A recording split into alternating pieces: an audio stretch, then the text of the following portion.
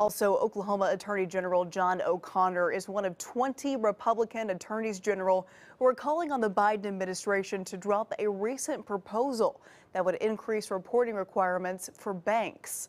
They sent a letter Friday to both President Biden and Treasury Secretary Janet Yellen.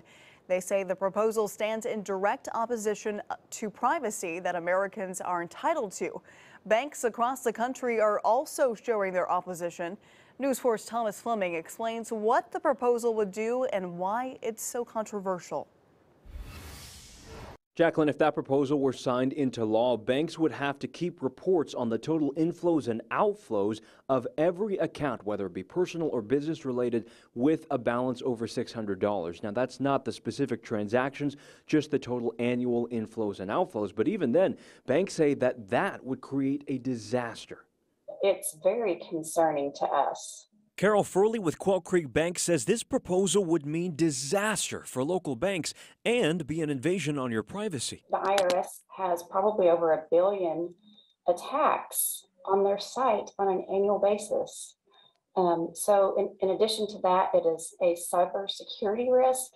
And we just think it's a privacy breach waiting to happen. The State Bankers Association has also already come out against this proposal. So it would be an unfunded mandate on the banks. OBA President Adrian Beveridge says this is going to force banks to redo their systems to track this information, and it would really hurt the smaller banks. Or in those smaller banks where everybody wears a bunch of hats, you're just going to have to add one more hat to the duties.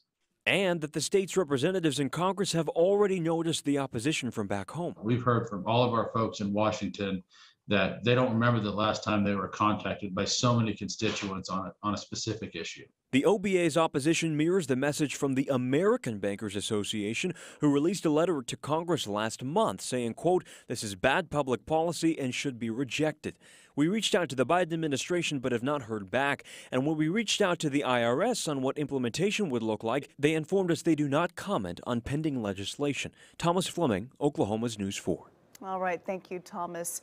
And if this were passed by Congress and signed into law, that proposal would go into effect for tax years after December 31st of next year.